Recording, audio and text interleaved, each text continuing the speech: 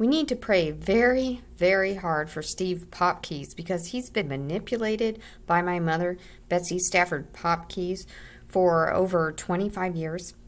And he listens to her and does whatever she says. She's a witch. She just lies to him and tells him whatever he wants to hear. Like, oh, I'll make you rich and famous if you go to bed with me, and I'll give you a lot of money. I'll make you a hot tub and lots of roses in your rose garden, and I'll, do all this stuff. You don't have to work. You can just stay at home. And it's crazy what my mother has done to corrupt Steve Popkes, and it really shows. And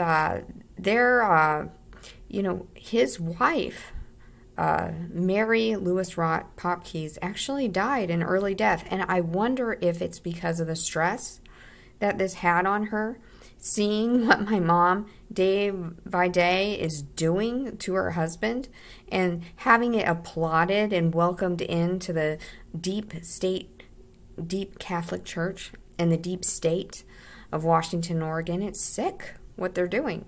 It's communism, and Father Brennan and Father Meuwsen will be held accountable by God for applauding and welcoming in this sodomy and heresy into the church.